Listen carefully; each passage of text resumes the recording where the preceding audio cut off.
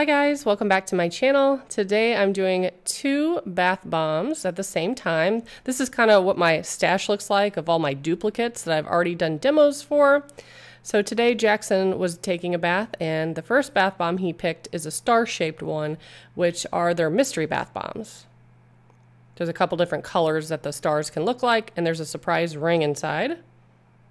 And then he also picked the Amethyst, which I did last time, and this one was kind of a dud too. They just look a certain way, and I say that they look old. I don't know if they actually are, but when they look a certain way, they don't do much in the tub. They just very slowly dissolve, and they don't fizz or foam too much. So the star was a little bit more active. You could see the colors streaming off of it. This one also has like a mystery scent to it because the stars I've gotten before have smelt differently. This one was really highly florally, but when I mixed it with the Amethyst one, it was pretty pleasant. And I like the color combination he picked out because since there's purples and pinks and blues, it all turned purple at the end. So no brown, yucky, muddy water. But as you can see, that Amethyst one isn't doing too much. And when I did pick it up to see if it was ready, it was very like brittle and they feel a certain way too. It's kind of hard to describe, but with that being said, even if they are old, the codes were still valid. So every code has a date range. So it'll say like 2021 through 2022, and you should enter it during that time frame if you want to try to win something. Your points are always valid, but your chances of winning an additional ring are not valid outside of those dates. So I was surprised that, because I've had these for a while, that they were still valid.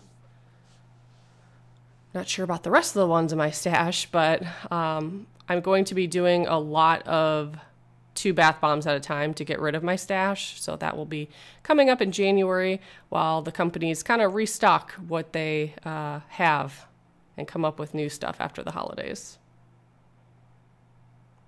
That first ring was super pretty. And the mystery bath bomb still had a lot left, but I went ahead and crumbled it, and you can see the water is purple.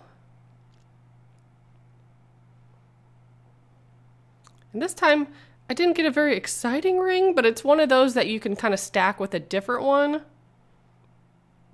I don't remember which collection it came from. There's been several stackable rings. But this definitely is my favorite because I really like purple stones. So that one appraised for $25, 25 reward points, no winner there.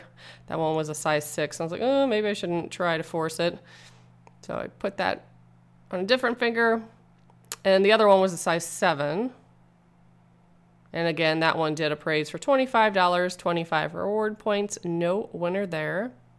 I tried to use that one to see how it stacked, if it would. Didn't quite work. The stone probably needs to be more of a rounded stone. But you could kind of get an idea of how you can wear those. But that is what I have for you today. If you guys would like to see more bath bomb demos, make sure you subscribe and stay tuned. And as always, thank you so much for watching. Bye, guys.